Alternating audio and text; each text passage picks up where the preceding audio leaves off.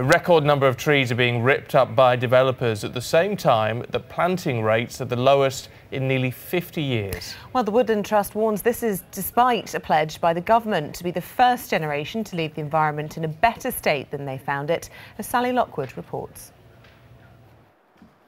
Ancient woodlands around the country have been a sanctuary to wildlife and walkers for centuries. But these beautiful spaces are under threat. A record number of trees now being ripped up by developers and replanting at a record low for half a century. Our vision is to plant around about 3 million trees across the city region within a generation. That's one for every man, woman and child in Greater Manchester.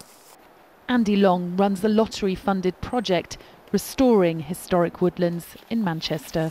And do you feel that the onus is on you guys as volunteers to help fix this problem of deforestation? We know that it's very difficult for local government and other agencies to find the funds in these tight times, so we see it very much as our kind of challenge for the local area. Do you feel like it wouldn't happen without you? We feel there wouldn't be as much as if we weren't involved, yes. And the figures suggest Andy could be right. While most of the new planting has been done in Scotland, the Forestry Commission last planted trees in England in 2008.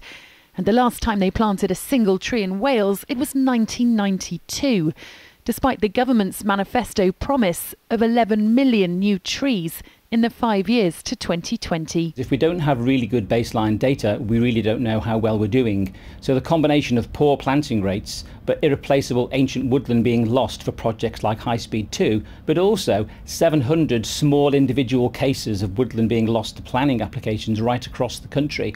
So if we don't get a handle on that scenario, every tree that we plant may not even be enough to take the place of one that's being lost. DEFRA has reiterated the government's commitment to planting 11 million new trees.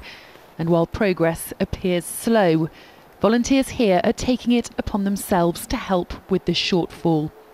They know if not properly protected, these ancient woodlands, once gone, would be gone forever. Sally Lockwood, Sky News, Manchester.